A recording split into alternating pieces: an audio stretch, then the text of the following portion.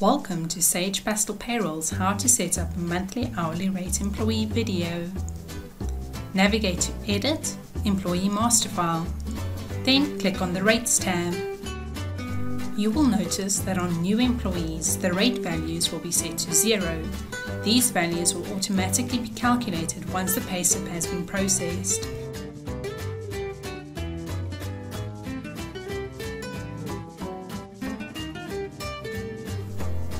Because this is a monthly paid employee, we need to firstly tell the system that this employee will be paid hourly. You will do this by ticking the hourly paid checkbox. In order to set up the rate correctly, you need to know what the employee's working days are, so navigate to the Working Days tab.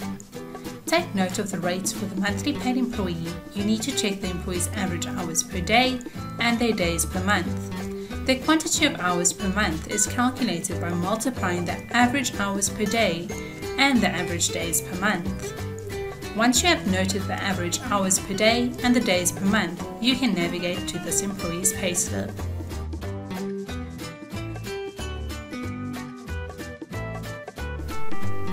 Ensure that the code 5002 has been entered on the default tab of the payslip. The monthly hourly rate is calculated by multiplying the average hours per day and the average days per month to get to the quantity of hours per month. Once you have this quantity, you will multiply it with the employee's contractual rate per hour.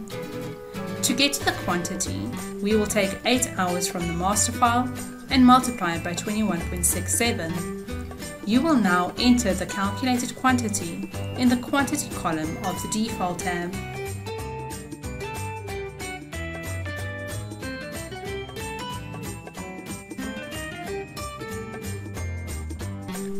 This employee is being paid a contractual rate of R102 per hour. To calculate the amount, you will take the quantity that we calculated and multiply it by the contractual rate.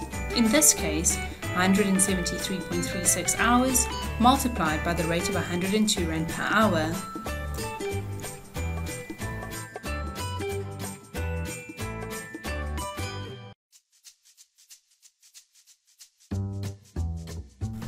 The amount that you calculated will now be entered to the amount column of the default tab. Press enter until you get to the next line on the default tab.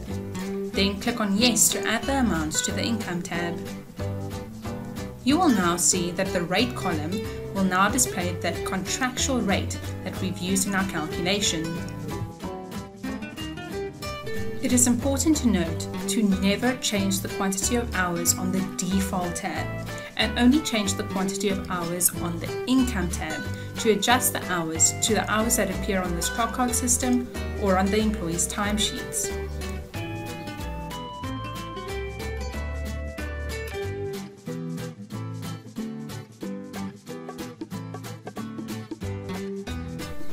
And that's how you set up your monthly hourly paid employees. Thank you for watching our video. Reach out to us on our self-help platform